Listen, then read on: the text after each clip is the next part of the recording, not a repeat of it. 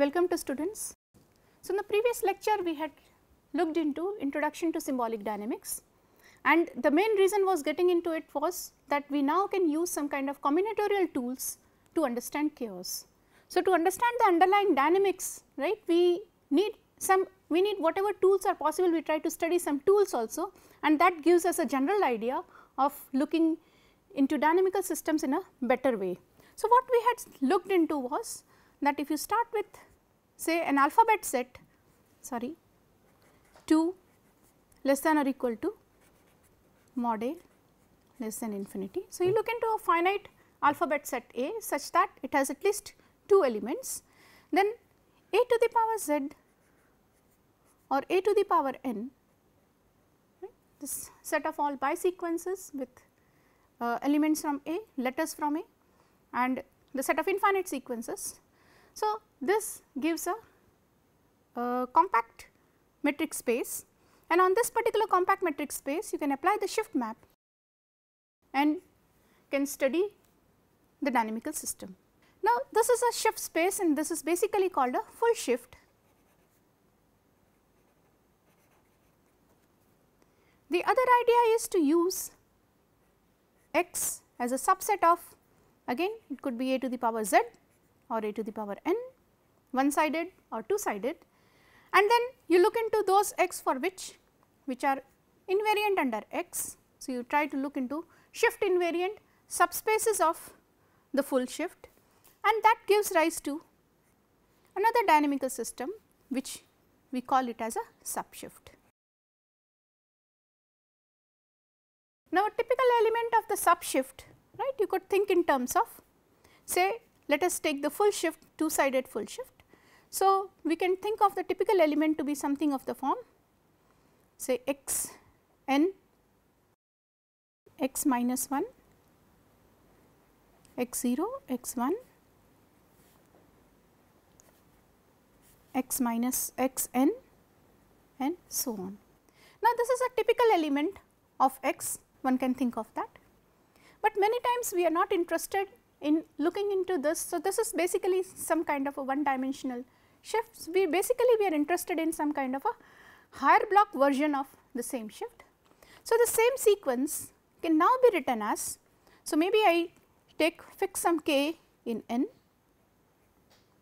and for this particular k we can think of the sequence, we can write the sequence as x minus n, x minus n plus 1 and x minus n plus k minus 1.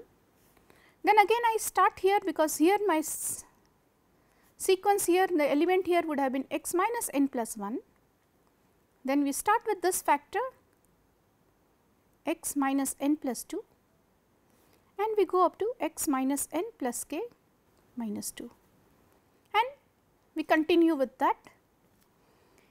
At the 0th place we have something called x 0, x 1, right, and this goes to x k minus 1, and again we go back to x n plus 1 and x n plus k minus 1.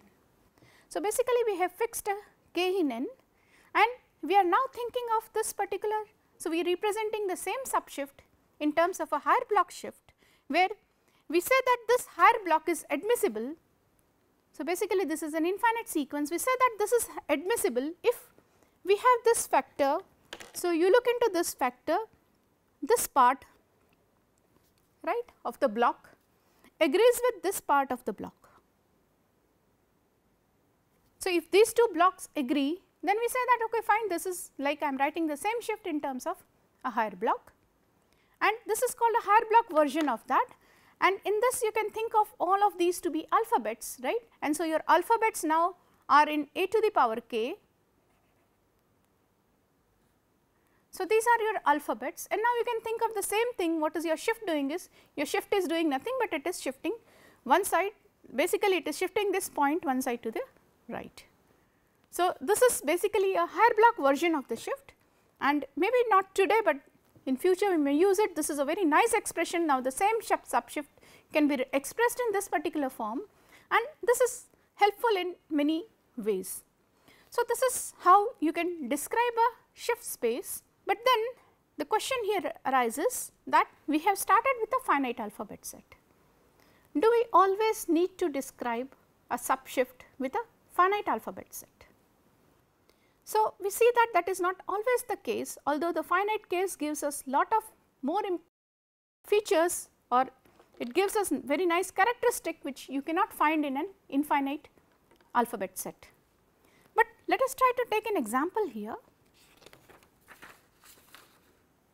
So, we start with an example.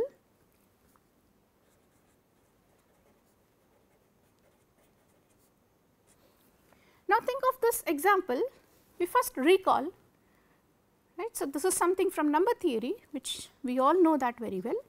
So, we recall that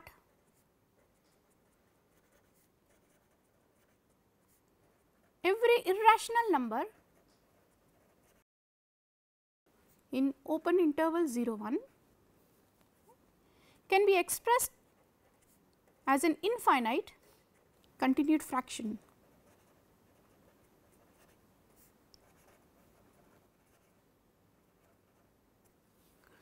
So, I think you all know what is the continued fraction.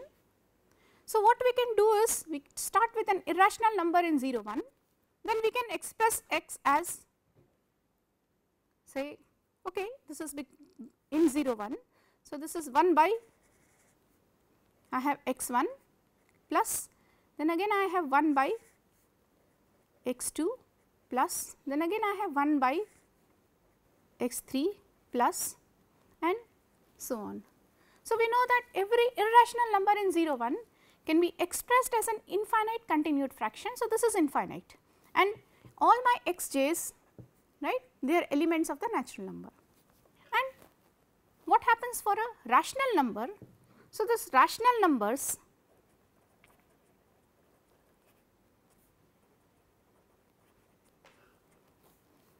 have finite continued fraction. So, their continued fraction is not infinite, it does not go on and on, but they have a finite continued fraction. You can express them in terms of a finite sequence here.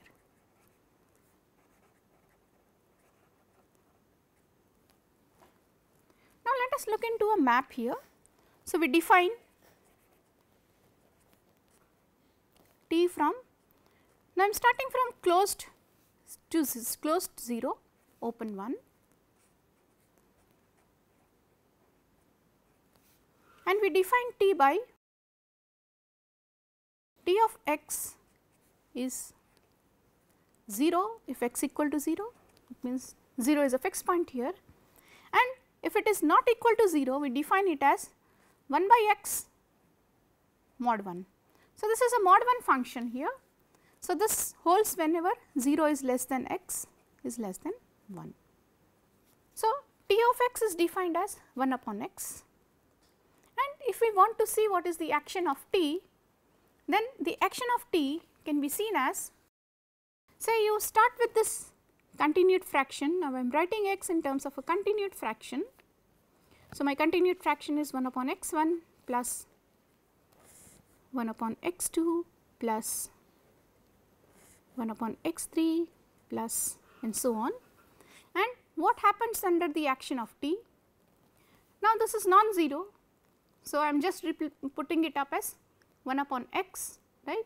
So, this numerator becomes, this denominator becomes numerator here, and then when you take mod 1, right. So, basically x 1 is a natural number. So, when you take mod 1, this x 1 gets cancelled out. So, what you get over here is another continued fraction which you can write it as 1 upon x 2 plus 1 upon x 3 plus, and so on.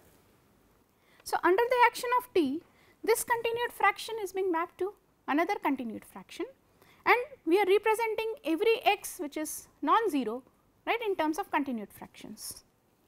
So, what we see here is that x 1 happens to be the integral part of 1 by x,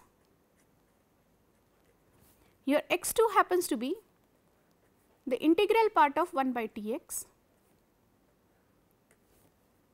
your x 3 happens to be the integral part of 1 by t square x and so on. So, basically this represents, right, the integral part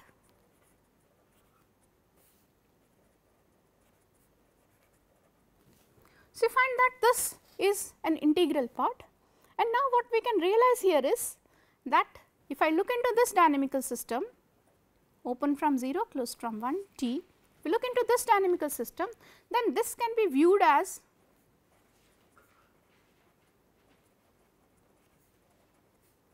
a subshift of, so I am taking this system, I am looking into all n. So, my alphabet set is n here. So, n to the power n and sigma. So, we can think of writing this entire continued fraction in terms of an infinite sequence x1, x2, x3 and so on, and then we can view this dynamical system in terms of a subshift of this part. So, you can express this dynamical system also in terms of a subshift, but we note here is that neither of the systems are compact. Right. Our alphabet set is infinite, n to the n it is non-compact. So, this is a non-compact. So, both the systems are non-compact. So, it is very natural to ask whether we can have any compact version of this part. So, we will look into that in terms of directly our dynamical system here. So, let us take xd. So, I am looking into another example here now.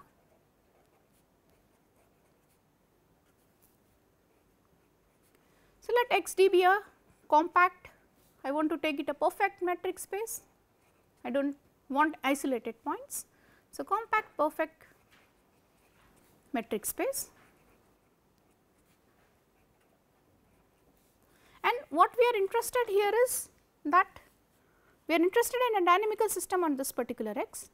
So, let xf be a dynamical system.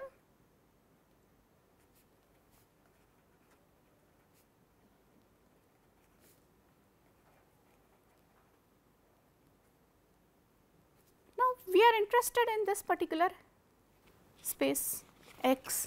So, we think of the space, so we consider the space x to the power n.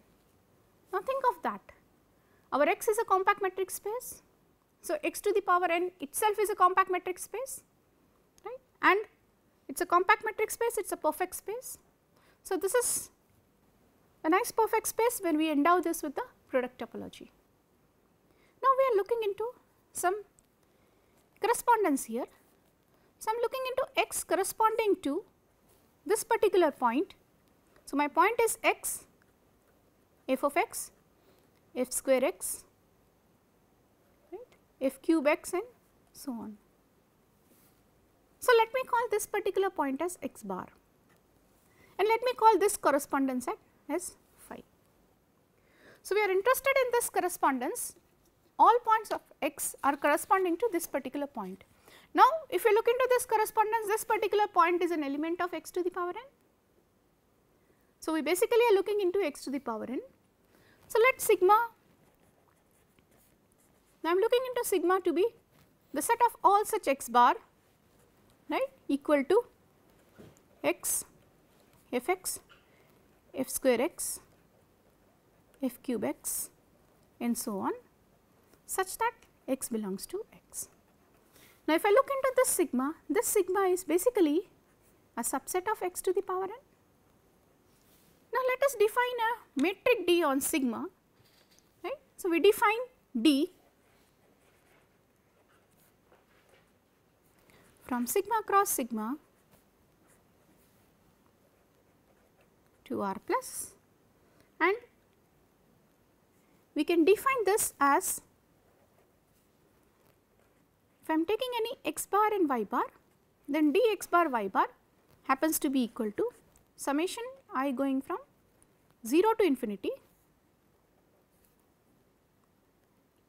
I have d of f to the power I x, f to the power I y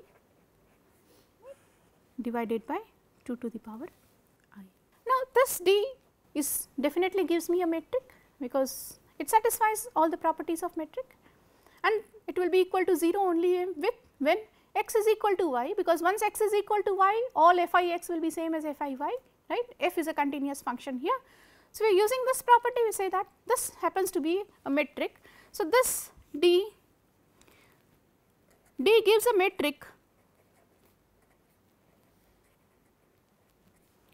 to the product topology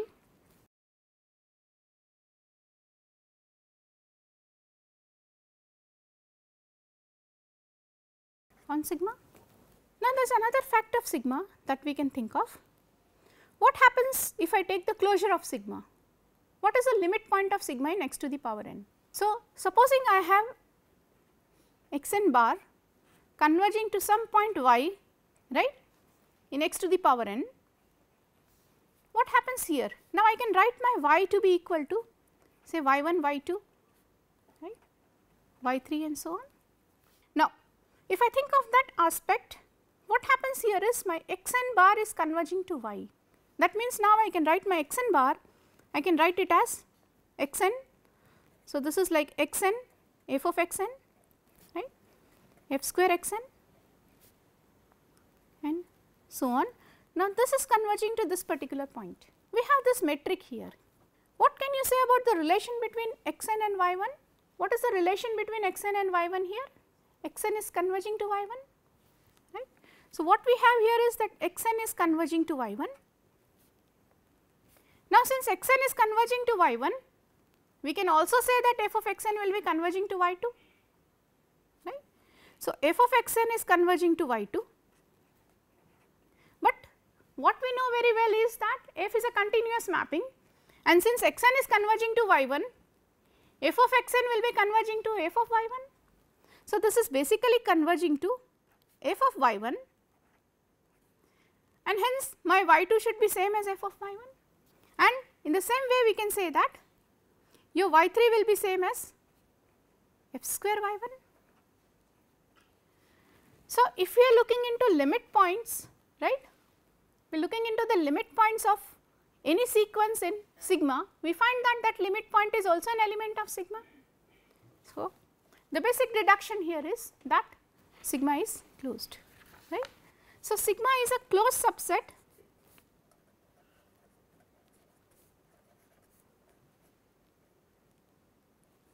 now. It is very interesting here, sigma is a closed subset of x to the power n, and we already know that there exists a correspondence between x and sigma, right. So, we have our phi, right, a correspondence between x and sigma. Does this give a conjugacy? Right. This is 1 1, right, this is basically a surjection, this is a surjection plus continuity, right, because our metric is dependent on the metric of x, right. So, you get continuity here. So, basically this is a conjugacy, and so what we deduce here is that my system xf, now my xf was any dynamical system, right, it can be considered as, can be studied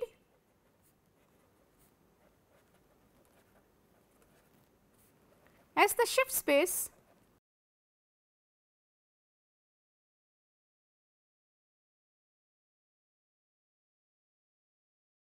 sigma sigma.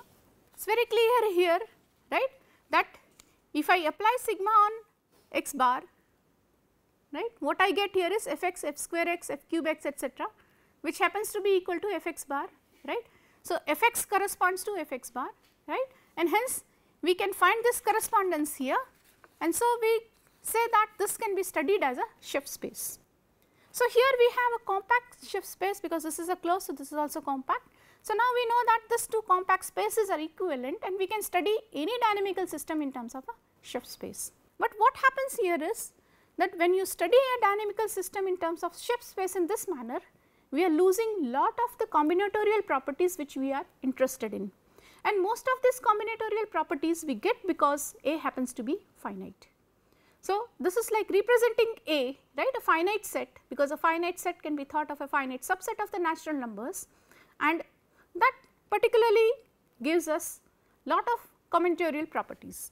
So, still we do not know exactly, I think all combinatorial properties pertaining to this particular shift space, right, is not yet investigated. So, still one can think more on this and try to ascertain certain properties about this, but I am not sure how much one can succeed over here.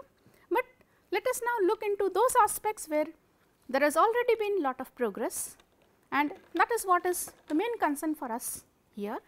So, we are looking again in getting back to our alphabet set such that it contains at least 2 elements. So, this is our alphabet set, and now for us our space sigma happens to be a to the power z or a to the power n, and we are taking x to be subset of sigma, right, which is shift invariant,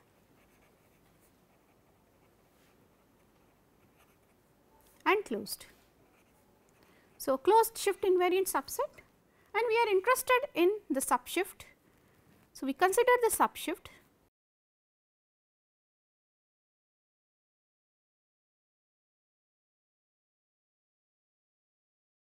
The subshift is x sigma, and we recall we have already studied that any subshift will have a language, right. So, the language of x, say the language of x, right, which I can write it as Lx, happens to be basically the collection of all distinct blocks. So, I am looking into all blocks such that I is less than or equal to j, right, for all x in x. So, we are looking into this distinct blocks here. So, this is our Lx, and this is basically all permissible blocks.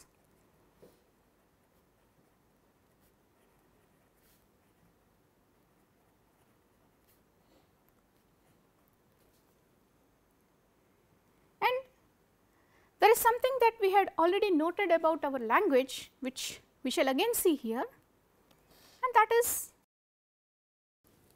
so we note that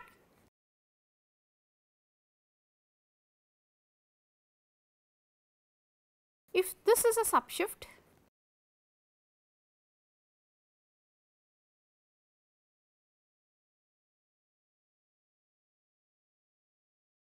and Lx is its language,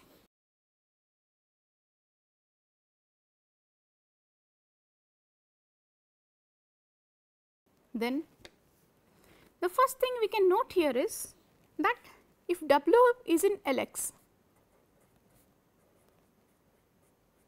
think of that, W is an element of Lx, and we have already seen that Lx is the set of all permissible blocks, right. So, Lx is the set of all permissible blocks. So, this, like if W is in Lx, that means W appears in some x somewhere at some point of time. So, now what happens if W is in Lx? Then there are two things that happen here. The first thing is that every sub block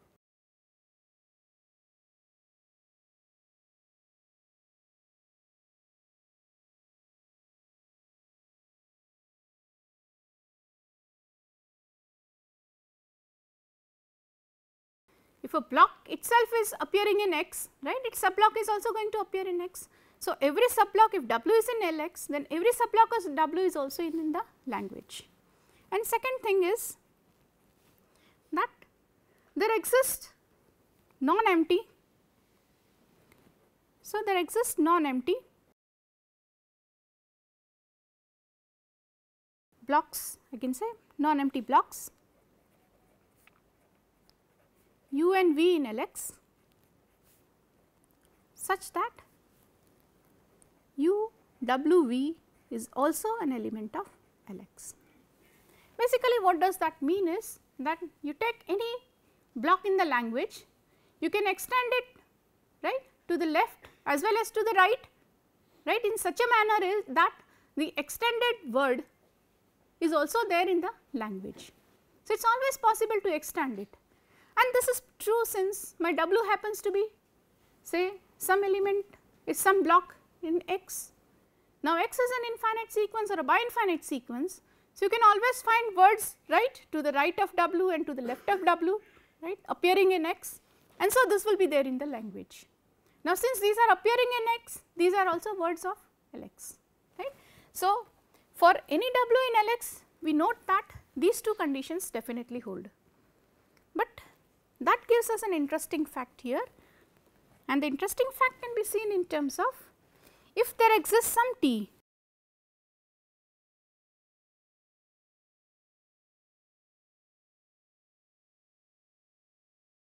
So, this is a set T, right, which satisfies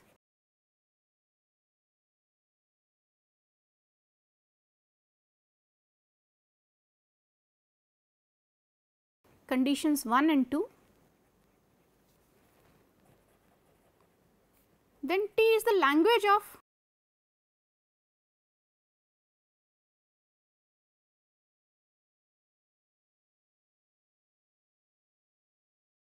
some subshift, I can call it y sigma.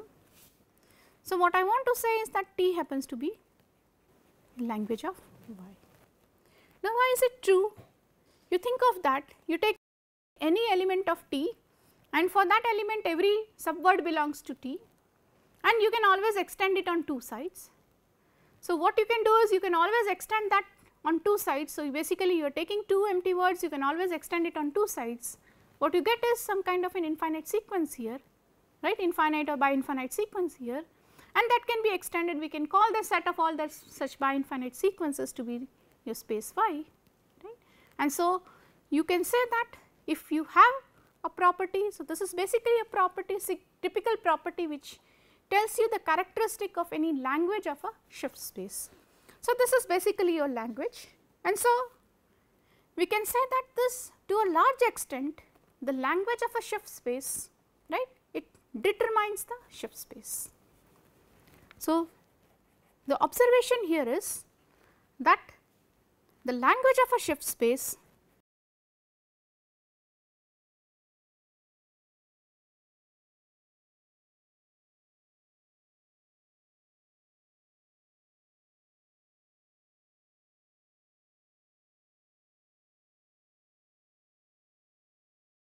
completely determines the shift space. And why can we say so? Because we have all these alphabets, so we look into all those words which are not there in the language, then these form the forbidden blocks in X, and so your X can always be written as X, language of X complement. So, it can be this forbidden blocks, right, as specified by those words which are not there in the language of X, and so your language completely it determines your shift space. And of course, one can deduce from here is that two shift spaces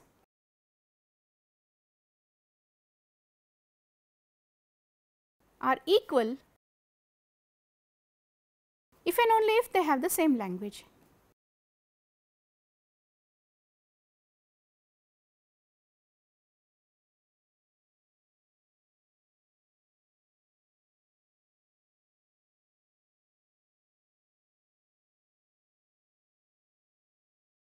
So, these two shift spaces are equal, right, if the language is same, that means the shift space is same.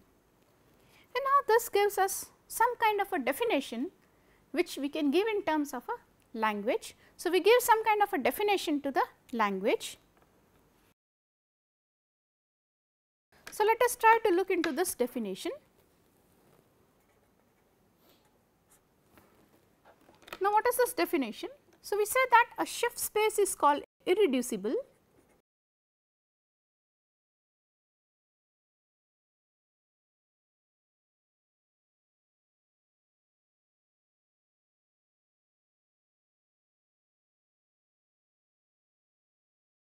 if for every ordered pair of blocks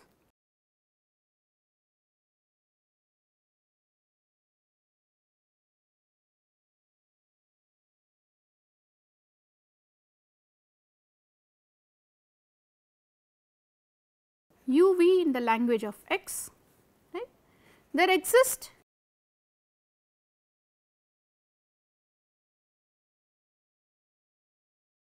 a w in the language of X. So, we have another block W in the language of X, so that UWV, this block is also there in the language of X.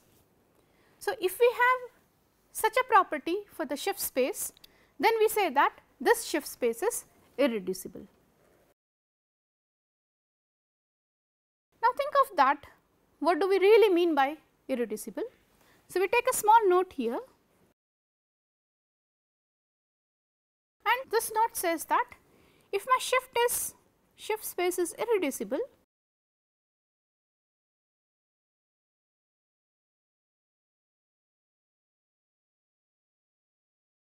if and only if this is transitive.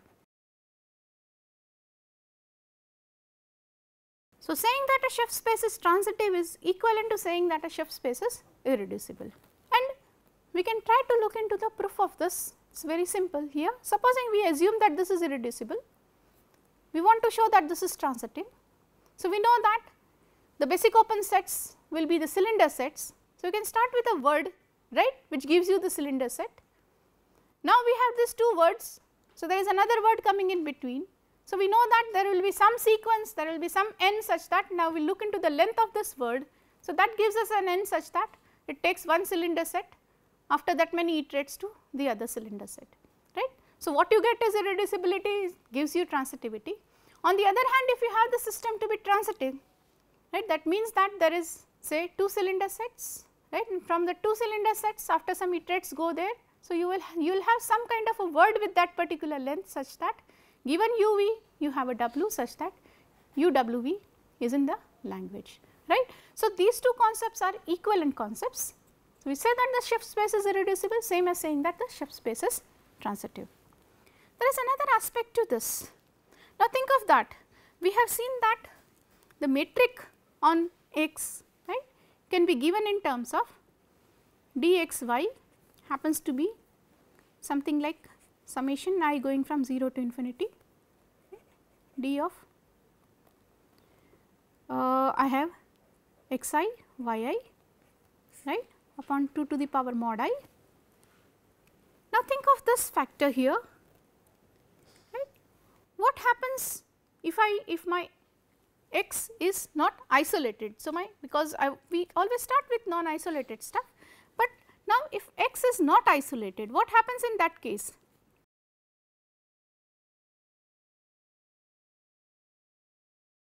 So, I will always find a y in the neighborhood of x, because x and y are not equal, right. So, that means at some point xi and yi are not equal. It is not possible that xi and yi will be equal everywhere, because otherwise x would be same as y. So, if y not equal to x, right, is in a neighborhood of x,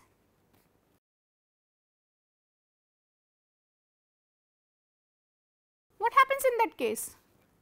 You get an n such that xn is not equal to yn.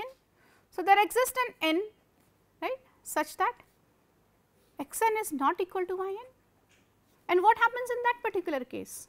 We know that, look into this fact, we know that if I am looking into say sigma n x, right, in the 0th coordinate and sigma n y in the 0th coordinate, these are not equal because xn is not equal to yn. Looking into the metric of that, we can say that the distance between x and y will be greater than 1. So, this distance is greater than 1, and what does this tell us? Sorry, distance between sigma n x and sigma n y, right, this is greater than 1. So, what does this tell us? Given any x non isolated, there exists a y in the neighborhood such that for some iterate n, the distance between them, their orbits gets greater than 1, and so this is sensitive. So, any subshift which is perfect, right, which does not contain any isolated points will always be sensitive. So, what we deduce from here is that x sigma is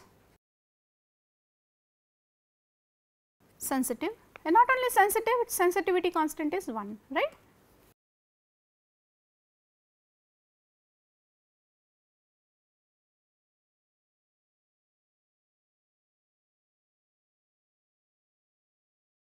Now, we are more interested in looking into when can we say that two shift spaces are conjugate. So, we are now looking into that aspect, when are two shift spaces conjugate. So, the shift space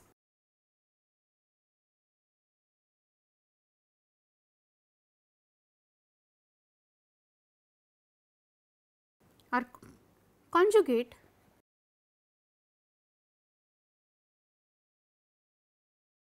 if there is a homeomorphism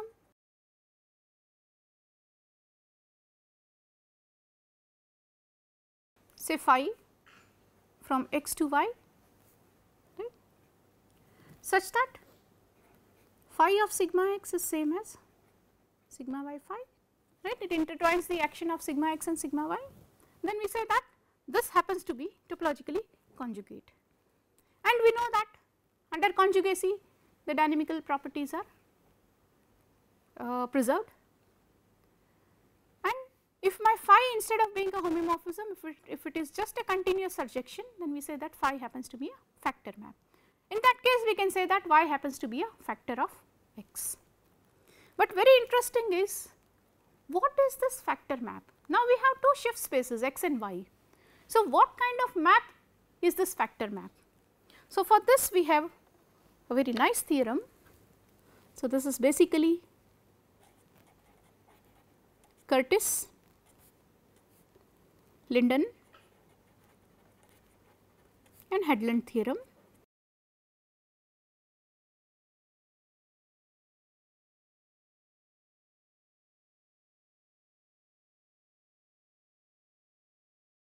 So what is this theorem all about? Suppose that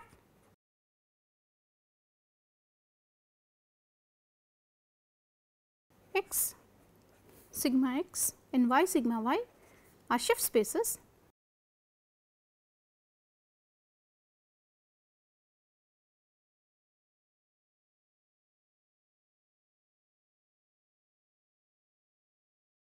and we have a map phi from x to y. This is a continuous surjection, at least a continuous surjection, it could be more.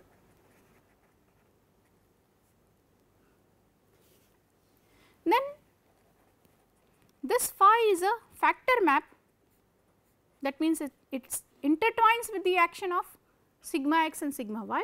So this is a factor map if and only if there exists a block map, let me call it capital phi. So this is a block map, and this block map is on the block of all n plus m plus 1 blocks in x, right. This is a map taking this as your arguments to the one block in y, such that your phi x at the value I is same as this block map phi, right, acting on this block x going from I minus m to I plus n. Look into this block, and this is what is going to give me yi. So my yi happens to be element of B. So phi x equal to y, right, what we have here is phi x equal to y, and individually coordinates we can think of that phi x at I is basically determined by this particular block map. So this map phi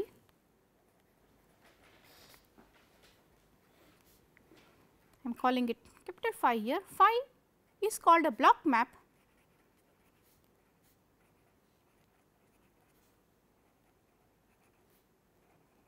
and our map, that is our factor map, right, is called a map induced by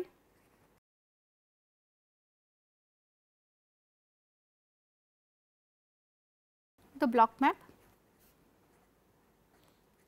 phi. Now we have this particular term n and m. So what do these mean? So basically here my m stands for memory, and my N stands for anticipation.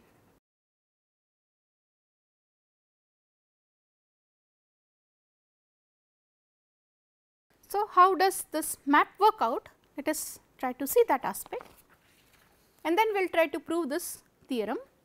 So, let us look into this point, right. So, I have this x written as x, say I have I minus m, right, then I have I minus m plus 1, then I minus m plus 2, right. This goes on, then I have an xi, I have xi plus 1, I have xi plus 2, and this goes on, I have xi plus n, xi plus n plus 1, and I have xi plus n plus 2, and this goes on. So, this is basically my sequence x. Now, what happens here is, what is our block map doing is that it assumes this value on x. So, it first of all reads this block xi minus 1, right, to xi plus n, it reads this particular block, and then depending on this particular block, right, it basically gives me a value, right, which we can call it as yi. So, after reading this block, right, it gives this value yi. So, this is basically what the action. So, this phi, which we can think of this as the block 5, the block map 5, it reads this particular block and it generates a value which we call it as y1. On the other hand, it will again read this particular block. So, it reads this block xi plus I minus m plus 1, right, then xi plus xi plus 1, it goes up to xi plus n plus 1. So, it is particularly reading this particular block, and by reading this particular block it gives a value. So, from here it gives a value, right, which we call it as yi plus 1, and then again we can think of this particular block. So, this particular block, right, it reads this value. So, this is what is the action of the block map here, and this it gives a value here which we call it as yi plus 2. So, this is basically what the block is doing. So, block reads, so the block map reads, so within the whole sequence the block map reads a certain block, and then it, depending on how we define it, right, it generates a single value, and that is how we get this particular sequence, right, which we can say that now we define this as phi x equal to y. So, this is basically a synchronous action of the block map, right, on the entire sequence, and that is what gives our map phi. So, what is this Curtis-Linden-Hedlund theorem? It says that if phi is a factor map, then it must be induced by a block map. On the other hand, if there is a map which is induced by a block map, it must be a factor map, right. So, these two concepts are equivalent, and that is what we shall try to see here. All I would like to note here is that when we are thinking of a one-sided shift, then our memory is 0, because in one-sided we are not looking into the memory at all, we are just looking into what happens after that part. So, memory happens to be equal to 0. So, let us now look into this aspect. So, we have this particular x, right, and I have sigma x taking x to x, we have y, and we have sigma y taking y to y, and there is a map phi here. Now, we want to see whether this map commutes. All we know is that phi is induced by the block map,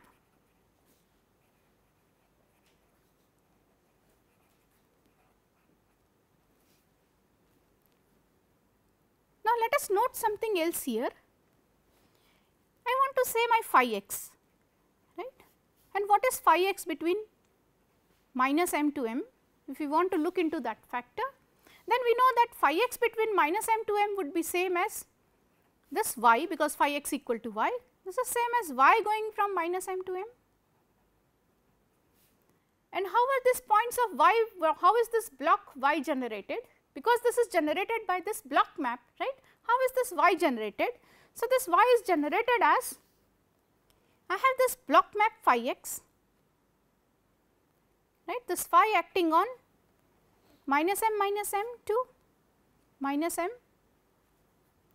plus n, right. Then I have phi x, this block phi x generated from minus m plus 1 to minus m plus n plus 1, right. We have this factor and this is like phi,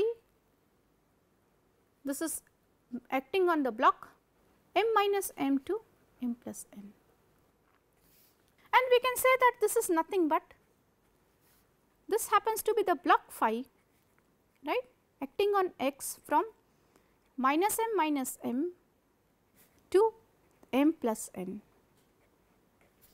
Right.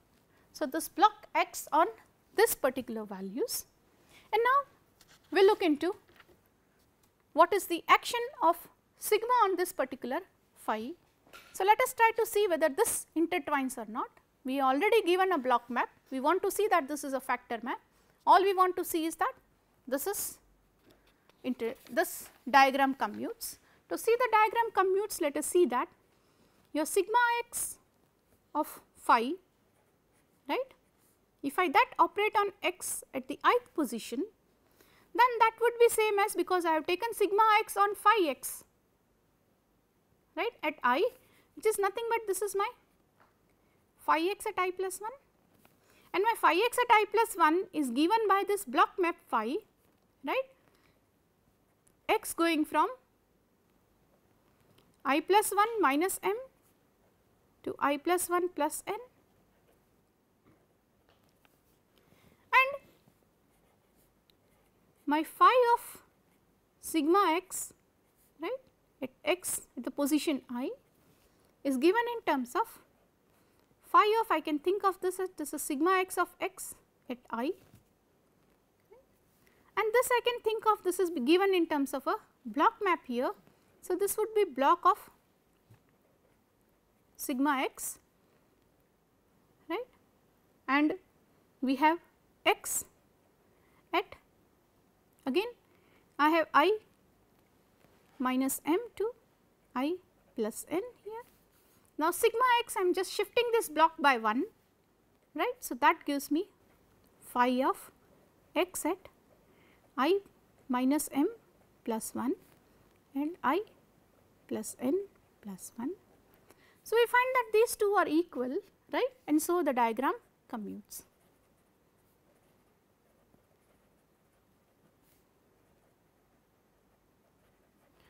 So, we find that if phi is given by, right, if this continuous surjection is given in terms of a block map, then definitely it is a factor map because the diagram commutes.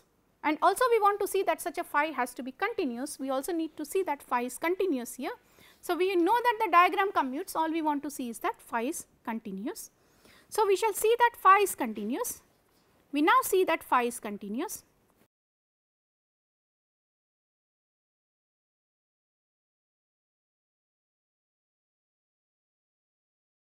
Now, that is again simple, what we can take up is we can take phi of z in a ball, right, at centered at phi of x of radius epsilon. Supposing this happens in your x, this happens in y, right. So, in y you have a ball of radius epsilon centered at phi of x, then we know that because this is an epsilon ball around phi of x, there exists an integer m, right, such that I can say that my phi of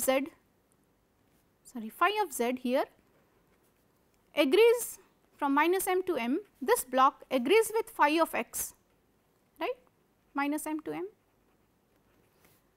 So, there exists an m because phi of x is in epsilon ball around phi of x, phi of z is in epsilon ball around phi of x. So, we know that the central block for both of them will agree, and what does that mean? Central block agrees, which means that I can use this previous observation and say that this would mean that my phi, or we can directly write it that z at minus m to m plus n, right. This would be same as x at minus m to m plus n, right. We are just making use of this particular fact here, right. This is same. So, that would mean that this block has to be same, right. This block has to be same, x and z have to agree on this particular block, right. So, that means that my z and x, they agree on this particular block. And what does that mean? Now that there should exist a delta positive such that z should belong to a ball of radius delta, right, centered at x, and that is enough to give me continuity of phi, right. You start with any x and z, right, you start with any x point x, right, take an epsilon ball around phi x. You find that there exists a delta ball around x such that all elements of it under phi are mapped into this ball. So, this gives you continuity. So, we have seen that phi is continuous. So, if there is a map given by a block map, right, then it is a factor map, right. So, that is a factor map, and now we want to see the converse part. We want to see that every factor map can be realized as a block. So, what happens conversely? So, conversely, let gamma be any factor map.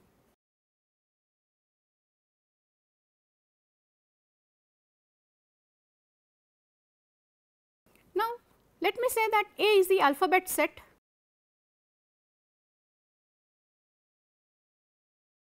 of x. So, my gamma is something like gamma goes from x to y, my x and y are shift spaces, and this is a factor map.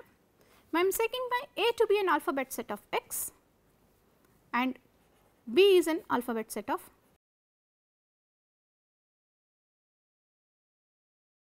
So, we have an alphabet set of x and alphabet set of y.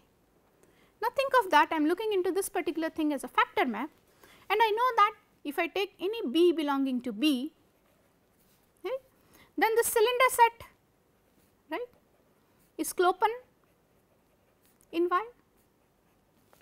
Now, this cylinder set is Klopen in Y, so it is compact also, it is closed, so it is compact, and then these Klopen sets, right, for each B in B, right, these Klopen sets will be all disjoint, and hence because this is a factor map, right, what can you say about gamma inverse B?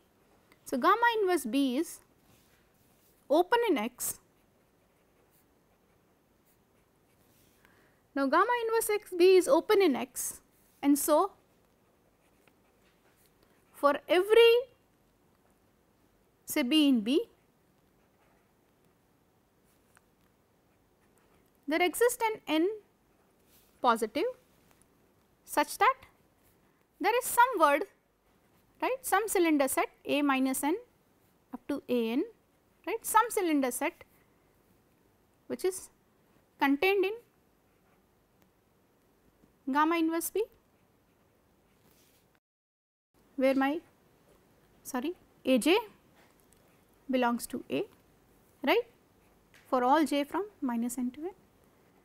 So, since I am looking into finitely many, my B is a finite alphabet set, right, so finitely many letters. So, we can find some n which is common to all of them such that you have such a cylinder set belonging to gamma inverse B, and each gamma inverse B is open, it is also disjoint, right. So, we start with is a map gamma, right, from B to n plus 1 of x to B1 of y, right, which is defined as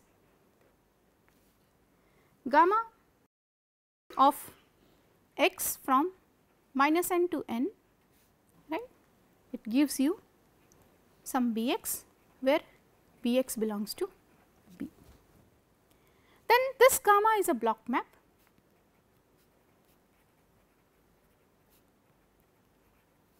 because of this factor, right, this gamma is a block map, and your factor gamma is induced by this block map gamma. So, if we have if we have, so conversely if gamma is a factor map, right, then it is induced by a block map. So, this is what is Curtis-Hedlund theorem. So, whenever we talk in shift spaces, whenever we talk of block maps, whenever we talk of factor maps, right, they are basically generated by block maps. We end our class here.